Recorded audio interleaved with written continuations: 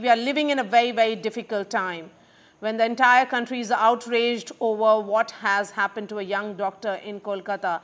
Why do you think we have repeatedly failed to ensure that women have a safe working environment, be it day or during the night? You yourself are a working woman. You know, I really am very deeply concerned about this societal failure to protect our women. I think it is shameful. And, as a woman, I really believe we are not doing enough to keep women safe in this country. Now, I just think that what we are seeing in this country is barbaric almost. I Yes. mean, we are seeing gang rapes or hearing of gang rapes almost every day, which is ridiculous. I mean, what are we doing to ourselves? What is our society come to?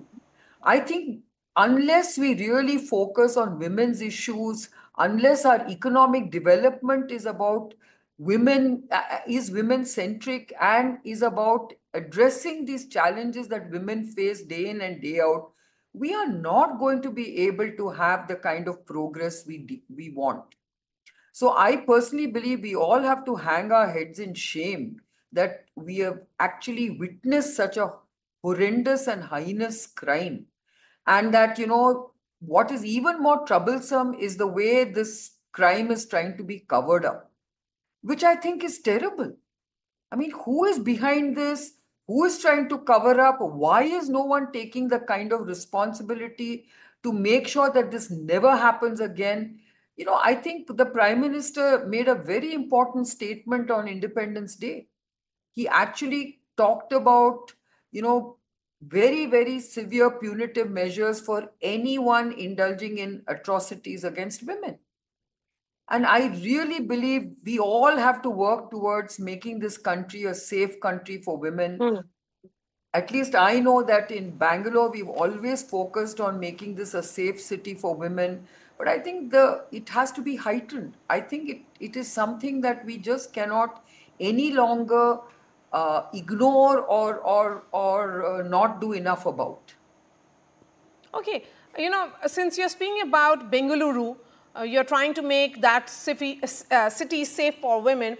Of course, it's about public spaces and it's also about workspaces. How do you fix it? There are women like you who are in boardrooms, who run boardrooms. How do you ensure that these gender crimes are not normalized and there is a great degree of gender sensitivity? So, in corporate India, of course, we are trying various measures to keep women safe in the workplace, but that's not enough.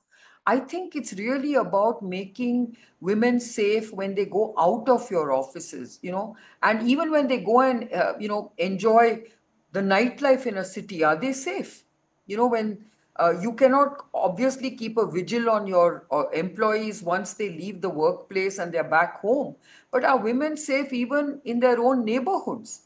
I think in this particular crime, you saw that the doctor was not safe within the hospital. I mean, how horrible is that? Yes.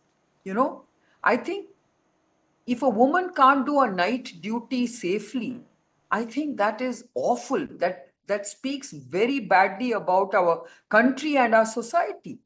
Women have to be safe. I remember when I was building my company 40 years ago, I used to feel so safe in Bangalore. I used to drive at midnight, returning from work if I had to. And I didn't feel that I was unsafe. But today I would think 10 times before I do that. That's how our country has, sort of deteriorated in terms of keeping women safe. And we have to focus on this issue.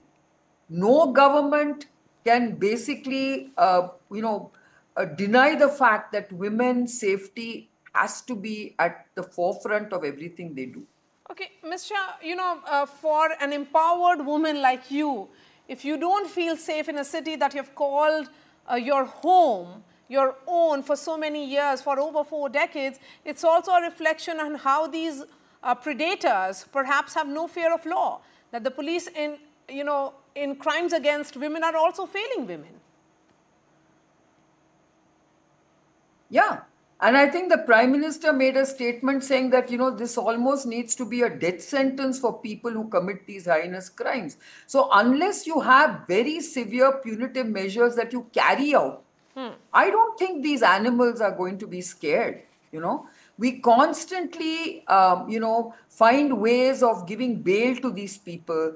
There's a lot of, leniency for these predators and these rapists, which I really don't think we should really, allow. So unless women feel that justice is being delivered, I don't think they'll feel safe. Okay.